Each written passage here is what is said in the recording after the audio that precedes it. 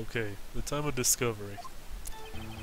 You see, when I found the body, I heard the time. As there was a voice saying the time. It was probably coming from the television. Oh, but it was 3 hours off, wasn't it? No. Wait, let's press on this. The power was out. Are you sure it was a television and not a radio? Well, no, I guess it might have been a radio. Incidentally, there was no radio on the premises. There was only one large television. Right. I can't put my finger on it, but something about this seems fishy. Something about hearing the television. The witness has testified. Here at the time. Oh, but that was 3 hours off, wasn't it?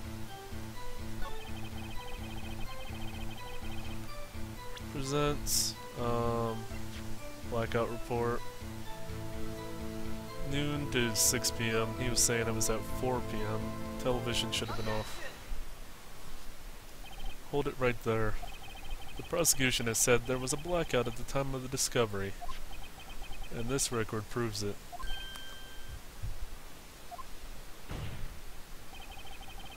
You couldn't have heard a television or a video. Yeah.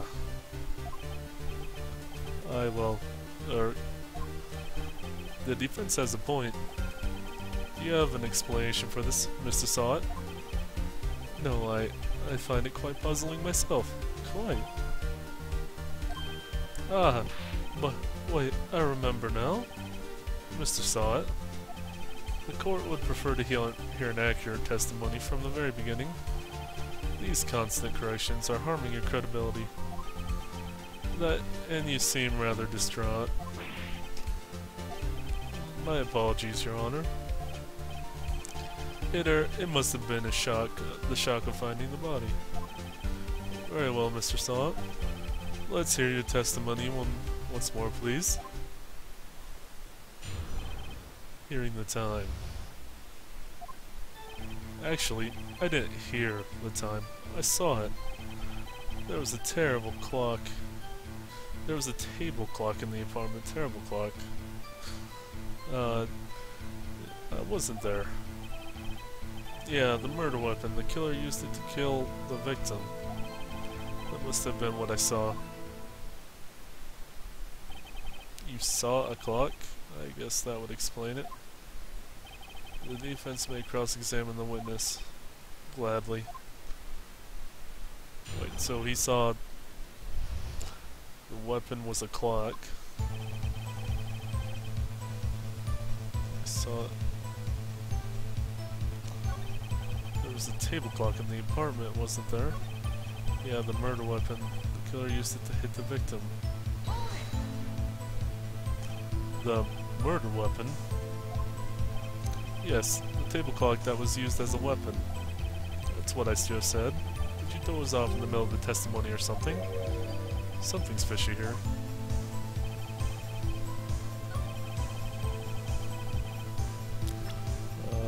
This was the murder weapon. Objection. Wait, just a moment. The murder weapon wasn't a clock. It was the statue. Now, how is this supposed to be a clock? What? You with your objections and your evidence. Just who do you think you are? I mean, he is a legal lawyer, so, just answer the question, Mr. Sawat. Hey, I saw it there, okay? That's a clock. Your Honor, if I may. Yes, Mr. Payne. As the witness stated, this statue is indeed a clock. The neck is a switch. You just tilt it and it says the time out loud. As it doesn't look like a clock, I submitted it as a statue. My apologies. I see. So the murder weapon was a table clock after all. Well, Mr. Wright, it appears that the witness's testimony was correct. This is a clock. Do you have any problems with this testimony now? Yes. Your Honor, there's a gaping hole in the witness's testimony. The only way he could have known the weapon was a clock is to hold it in his hand. Yet the witness testifies he never entered the apartment. Clearly a contradiction. Indeed. The witness knew it was a clock because he went to the apartment. You're lying. You were inside the apartment on the day of the murder. Oh yeah? Prove it. Prove I went in there. I'll do better than that. I can prove you were the one who killed her. You struck her with the clock, and the shock of the blow triggered the clock's voice. That was the sound you heard. Order in the court. Intriguing. Please continue, Mr. Wright. Yes, Your Honor. Mr. Saw it. The sound must have left quite an impression on you. Understandable, since the murder weapon spoke just as he hit the victim. The voice was burned into your mind. That's why you were so certain about the time. Well, what's the meaning of this? This is all baseless conjecture. Baseless? Just look at the witness's face. Grr. Would the witness care to elaborate? Did you strike the victim with the clock? That day, I never. Look, the clock. Heard, no, I mean, I saw something. There went a wig. Shut up, shut up, shut up. I hate you. It was him, I tell you. I saw him. That it looks like he's unbuttoning his shirt.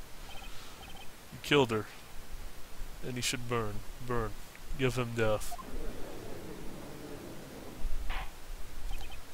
Order. Order in the court, I say. Your Honor, a moment please. There isn't a shred of evidence supporting the defense's claims. Mr. Wright. Your Honor. You claim the sound the witness heard came from the clock. Do you have any evidence? The whole case is riding on this. I'd better think this through. Yes, Your Honor. The sound Mr. Saw heard was definitely this clock. A fact which is clear if you simply... Okay, so... if you heard the clock, you try sounding it. I can check the batteries. Why would I ask the neighbors? I don't think... You could examine the clock's batteries. I don't think that would do anything. Try sounding it. Let's sound the clock now, here in this court. Your Honor, may I have the clock? I ask the court to listen very carefully. Beep. I think it's 8:25. This certainly is a strange way to announce the time. Well, he is the thinker after all. So, we've heard the clock. What are your conclusions, Mr. Wright? Mr. Payne, can you tell me what time it is now? It's 11:25. Ah, the time zone difference between the vacation area she was. Heck. As you can see, this clock is exactly 3 hours slow, precisely the discrepancy between Mr. Sawit heard and the actual time of death. So, Mr. Sawit, try to talk your way out of this one.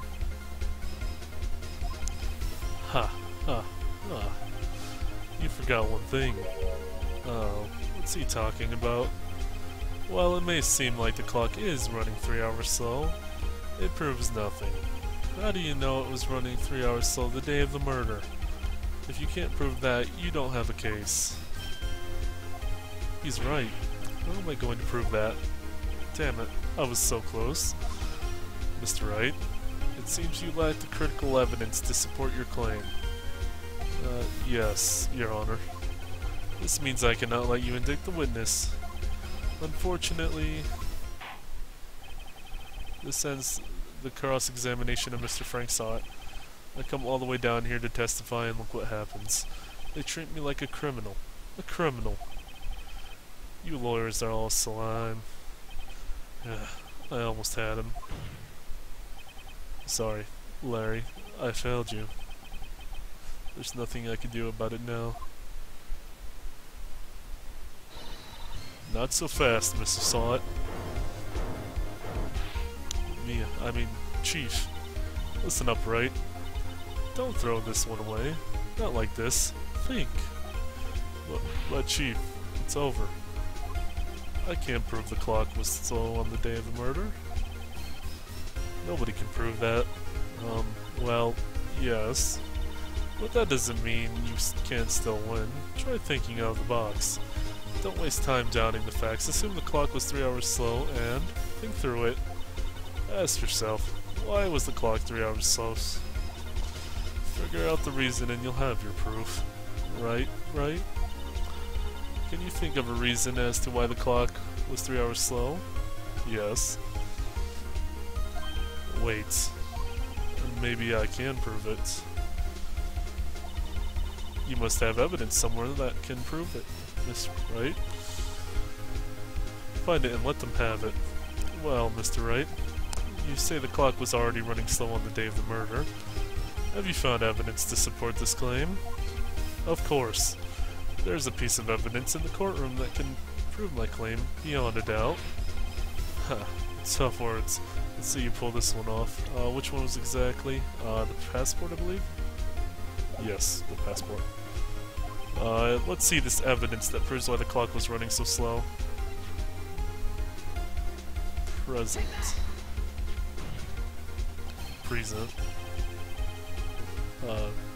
The victim had just returned home from abroad the day of the murder.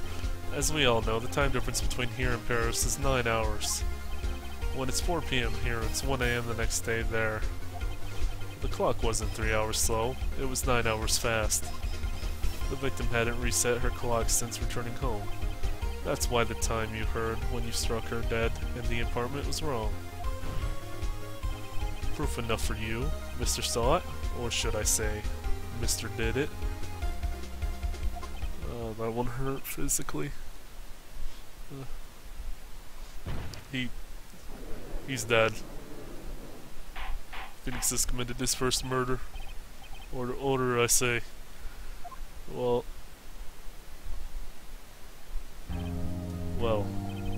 this case has certainly turned out differently than we all expected. Mr. Payne, your client?